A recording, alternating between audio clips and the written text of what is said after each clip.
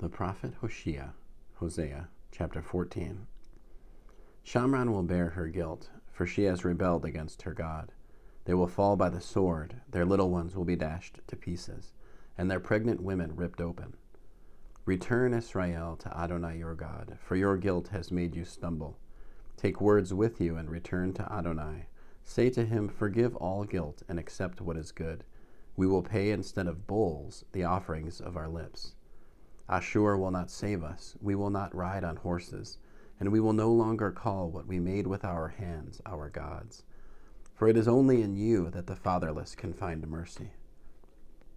I will heal their disloyalty. I will love them freely, for my anger has turned from him.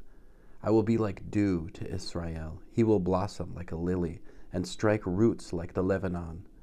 His branches will spread out, his beauty be like an olive tree, and his fragrance like the Lebanon.